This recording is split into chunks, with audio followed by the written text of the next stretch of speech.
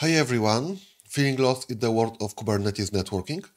This video will break down the basics of services, different services types, and how to export your application to the world outside the cluster. We'll demo this concept using a dual stack 3-node bare metal Kubernetes cluster. As the load balancing layer, we'll explore the fantastic MetalLB solution. We'll cover everything you need to know, how it works, how to set it up, and the feature it offers. For those of you new to the scene, I'm Philip. Let's get started.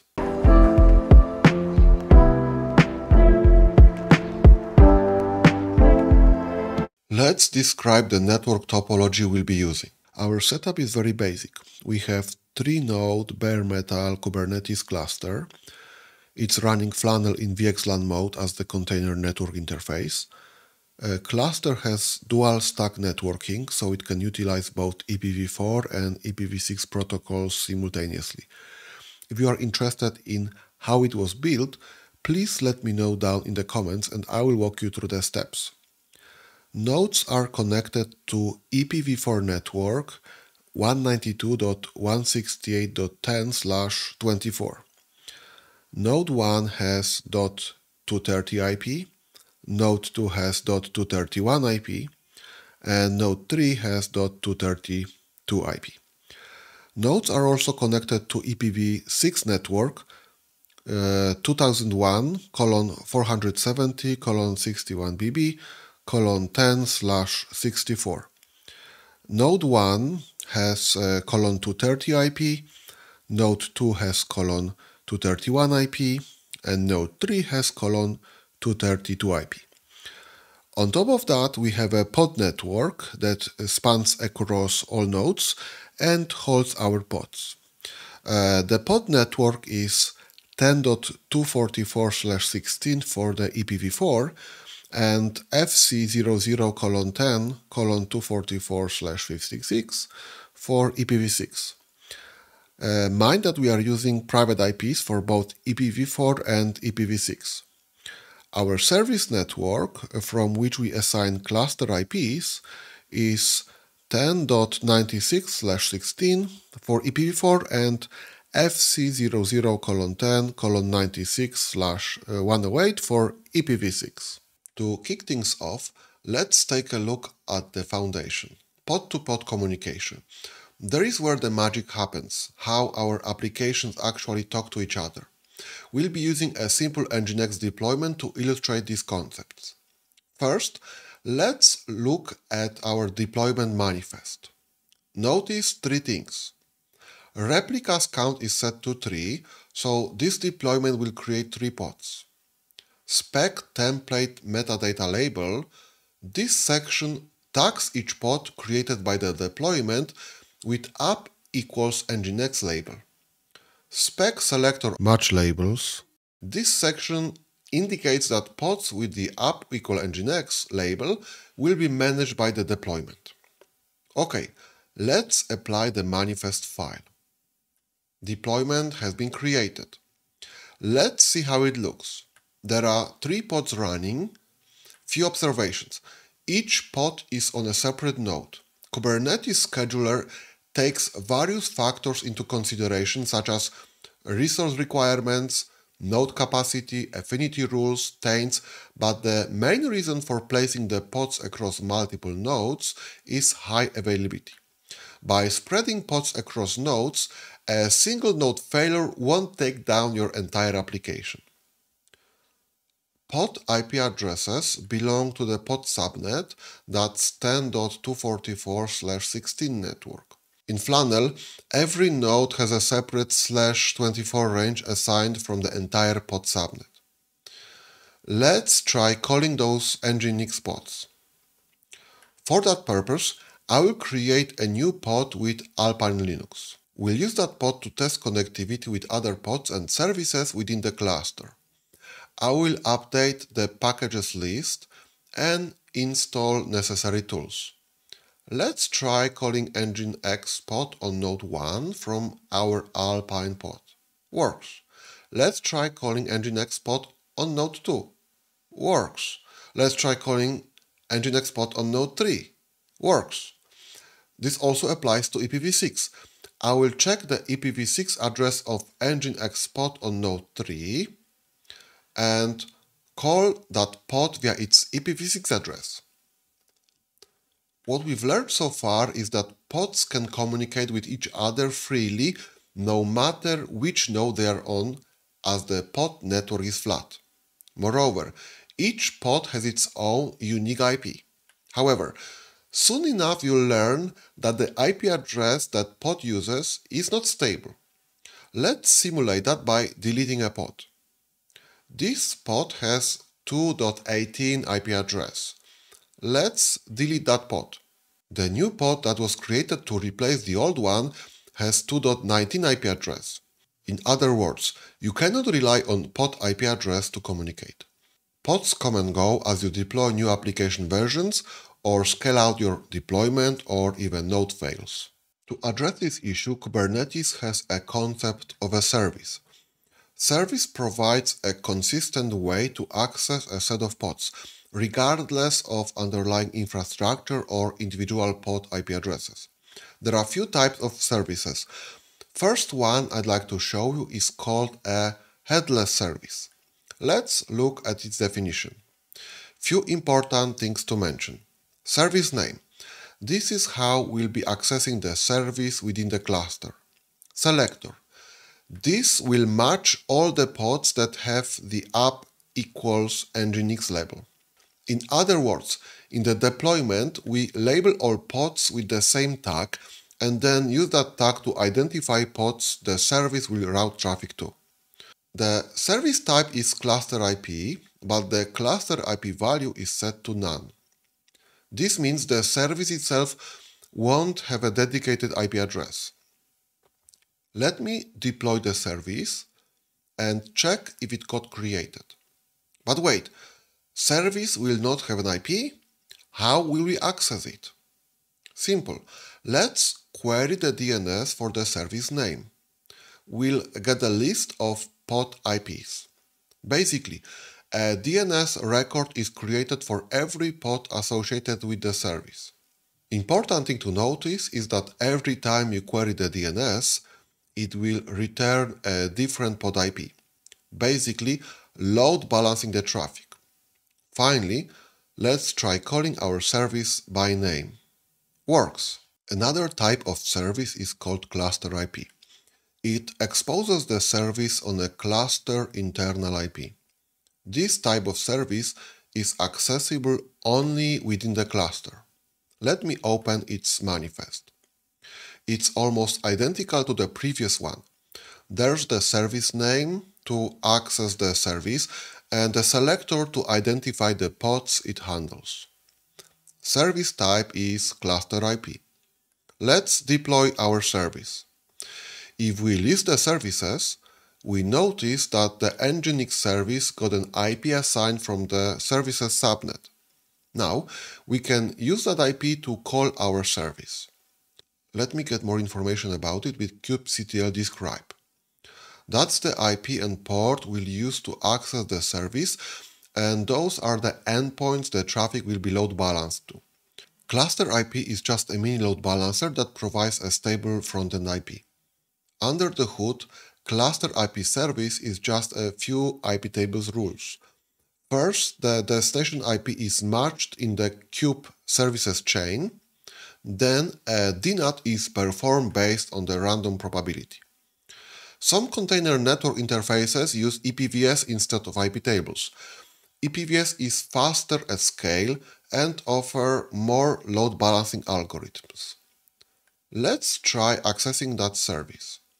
We can do it by name, as the name is registered in DNS, or we can access the service by IP. Mind that cluster IP service address is static. It won't change. Even if we reduce the number of pods to 0, the service IP will remain constant. Hence, using cluster IP is a very convenient way for various applications to talk to each other within the cluster. One thing I'd like to mention is that the Nginx cluster IP service that we've just created is IPv4 only. To make a service accessible also via IPv6, we just need to add a dual stack option. Let me deploy the service and describe it. Now the IP family is IPv4 and IPv6. We can access the service via IPv4 address or via IPv6 address. Mind that both IPv6 record and IPv4 record are stored in the DNS. It's up to the client application to use IPv4 or IPv6 protocol. Remember, cluster IP is not a proxy, so on a dual stack service, if you connect via IPv4, the target pod will receive IPv4 traffic. If you connect via IPv6, the target pod will receive IPv6 traffic. Okay, we got our three services. Regular IPv4 cluster IP, dual stack cluster IP, and headless service. What if we want to access our pods from outside the cluster? Both the pod network and service network are accessible only within the cluster. Luckily, there are few ways to tackle that issue. Easiest solution to expose a service outside the cluster is by assigning an external IP to that service. To do that, we need to first add the external IP to the node itself. Let me open node 1 network configuration and add 10.209 IPv4 address and 10:209 IPv6 address. Now, let's go to our service definition. Exposing a service is as simple as adding the external IP section and providing external IPs. Let's apply the manifest. If we look at our services, the Nginx ext service has two external IP addresses assigned. Let's try accessing the service from outside the cluster. Works. Mind that this service is also exposed to inside of the cluster via the cluster IP. Exposing the service via external IP has one major drawback. External IP is only assigned to a single node. Of course, once this node receives traffic, it will balance it across all the pods on all the nodes. However, if that node goes down, so goes the external access. You could try building a solution like KeepAliveD to have this IP highly available, but there are better options. Another way to expose your application to the external world is called a node port service. This type exposes the service on each node's IP at static port. It's accessible externally to the cluster using the node's IP address and the node port. Let's open the service definition. We see two new parameters. First one is the service type set to node port. Second one is the node port set to 30080.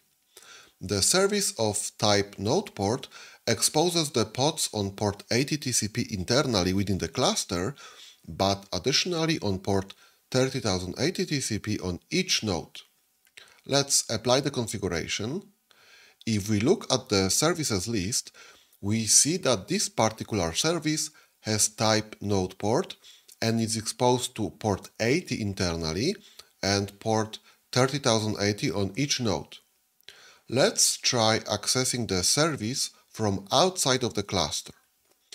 I will call the node 1 IP on port 30080, then node 2 IP on port 30080, and node 3 IP on port 30080.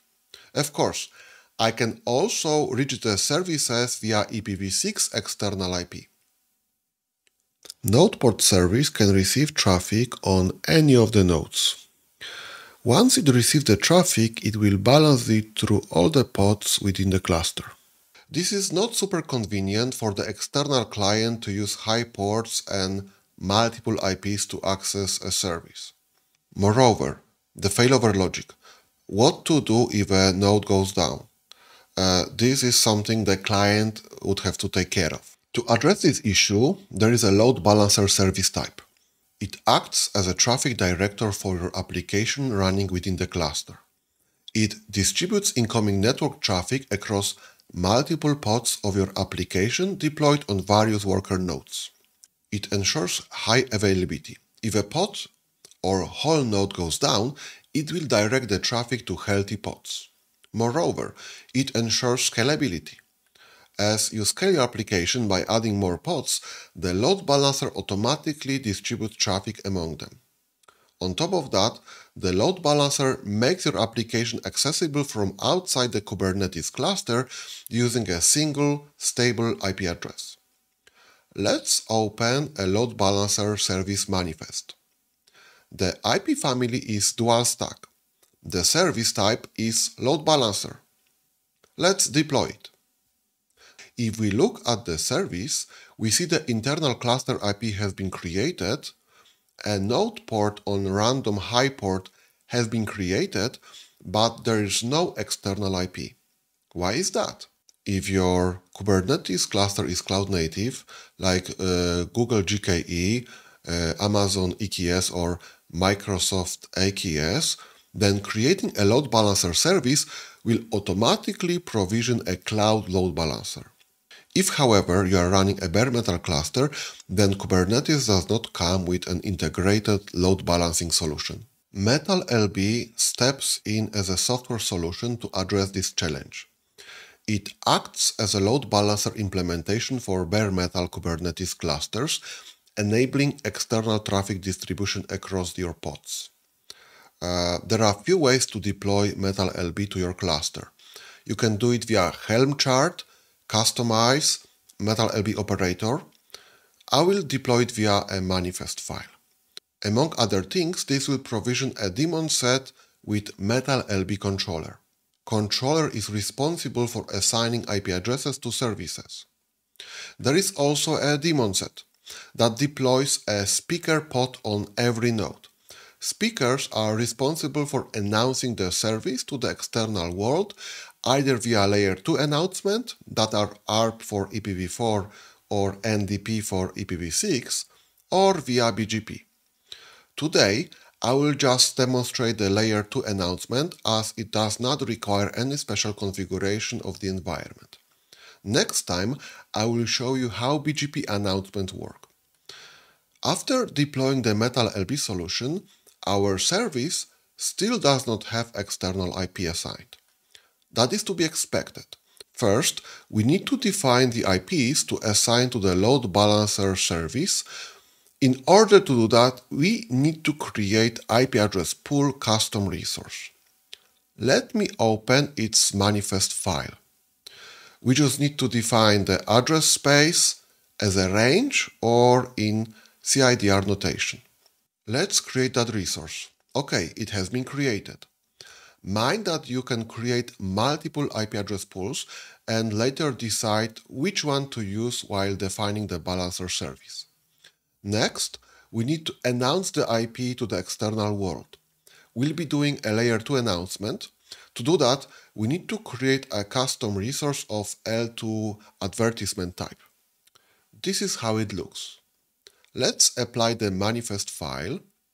If we look at the services, next to the load balancer type, there are two external IPs from the IP pool range that we've defined. Let's try accessing the service from outside the cluster. How it works under the hood is the speaker will reply to ARP request for the IP of the service. We see that for this particular load balancer IP, the ARP replies will be sent from node 2. Let's capture traffic on node 2. If we try connecting from the outside of the cluster, we see that node 2 replied to the ARP request. The same method applies to IPv6. Let's perform neighbor discovery for the load balancer IPv6 address. We see the MAC address and link local address that matches node 2. There are certain limitations of MetalLB working in layer 2 mode. For a specific service, all traffic arrives via a single host. Your service's ingress bandwidth is limited to the bandwidth of a single node. Of course, the traffic is later load balanced among other pods on the other nodes, but the incoming traffic arrives via a single node only. If you create a different service, it will advertise its IP on a different node. Another thing to mention is a failover scenario when a node hosting the IP dies. In such case, the IP will be announced from a different node with gratuitous ARP. Basically, the new node will send a new ARP to update the client cache. Another nice feature of MetalLB is that you can request a specific IP from the address pool. Let me show you what the configuration looks like. We just provide load balancer IP annotation. That's it. Let's deploy the service. There's our IP. We can also request IP from a specific address pool, assuming we have multiple pools defined. This is how it looks. It's useful if we have, let's say, external IPs pool and internal IPs pool. Another thing I'd like to show you is local traffic policy. If we set our external traffic policy to local, the traffic will arrive only at the local pods within a cluster. Basically, if traffic arrives at node 2, it will go to pods at node 2. If the traffic arrives at node 3, it will be directed only to pods at node 3. Because kubeproxy is not involved, your pods can see the real IP the traffic originates from. In BGP mode, the traffic will be split across multiple nodes, but the split will be uneven. If node 1 and node 3 have only one pod and node 2 has two pods, pods on node 1 and node 3 will take 2/3 of the traffic, and pods on node 2 will take only 1/3 of the traffic. Moreover, in layer 2 mode, the traffic is arriving only via a single node, so only pods on that node will process the traffic. Let's apply the manifest file. Let's check the description of the service. It's being announced from node 3. Let's check which pod will be processing the traffic and see the logs on that pod. Now, let me call the service from outside the cluster. Do you see that? We can see the real source IP of the client. Last thing I'd like to show you is sharing the IP address by multiple services. By default, whenever you create a new load balancer service, it will be assigned a new IP. However, it's possible to collocate multiple services behind a single IP. There are two conditions. First, the service needs to point exactly to the same pods, so pod selectors need to be identical. Second is that services need to be on the different ports or use different protocols. Let's open both services configuration side by side. Allowed shared IP annotation needs to match on both. Load balancer IP also needs to match on both. Finally, the selector needs to match on both. Let's deploy both services. We see two services behind the same external IP, but using different ports. Let's try connecting to the load balancer IP on port 80 TCP. Now, let's try connecting to the same IP on port 443 TCP. Works. Alright folks, that's all we have for conquering Kubernetes networking basics with MetalLB. I hope this video helped you feel a little less lost in the world of containerized applications. Remember, practice makes perfect, so don't hesitate to fire up your own cluster and experiment. If you enjoyed this, hit that like button and subscribe for more Kubernetes adventures. Don't forget to leave a comment below with any questions or topics you'd like to cover next. Until then, happy containerizing!